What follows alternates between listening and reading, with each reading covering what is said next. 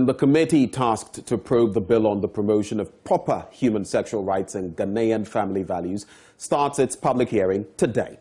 The bill, proposed by some members of parliament, will, among other things, seek to curtail the practice of LGBTQI in Ghana. Ahead of the sitting, a ranking member on the Constitutional and Legal Affairs Committee of Parliament, Bernard Ahiafo, says the committee will thoroughly peruse the bill before putting together a report for a debate in the plenary. He also observed that the committee is scheduled to consider at least 5 petitions in a day. Had a meeting, a preliminary meeting, and at that particular preliminary meeting, we came out with a roadmap. And based on the roadmap, we'll be able to take at least 5 memoranda a day. 5 memoranda a day. But you have, we are told that you have over 100 memoranda. Yes, it's now ranging between 140 and 145. I see.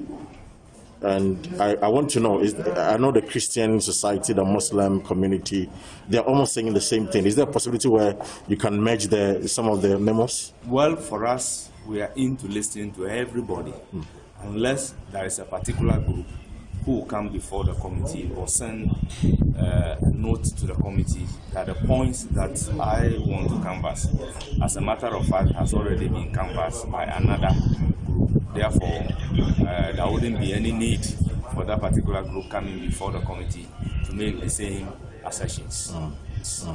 Based on that, we are in to give a hearing to everybody in order not to breach the natural justice. A bill that has generated so much interest, resulting into 140 to 150 memoranda being submitted to the committee. We want to do it today, tomorrow. No.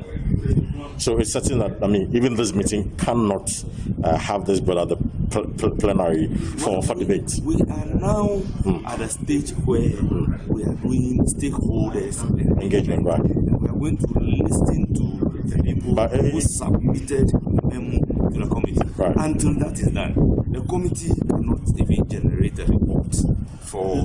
But looking at the magnitude of the work, are you able to generate a report by the end of this meeting? Is it possible?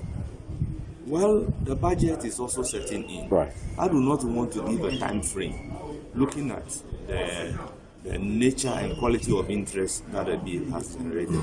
So, no matter amount of push, that will let me into giving you a time frame within which the committee is going to complete its work, unless I am God.